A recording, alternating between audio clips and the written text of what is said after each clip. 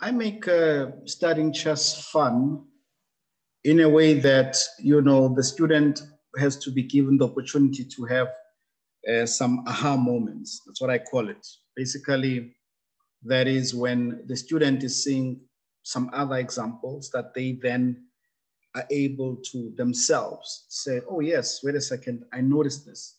This is similar to what I learned.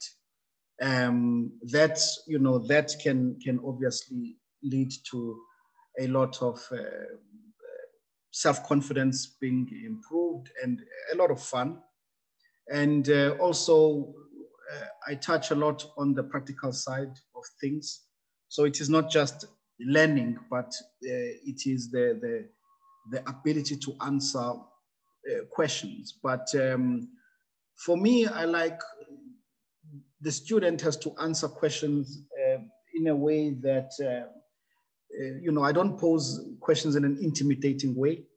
So the student should never feel that they are wrong in a way. So the student, I will try to guide the student. You know, if the answer is not completely correct, I will say, well, that is one way of looking at it, but maybe we have overlooked this and that, so that the student is willing to participate in giving the answer.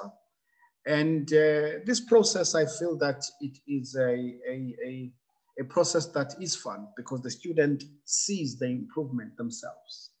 Yeah.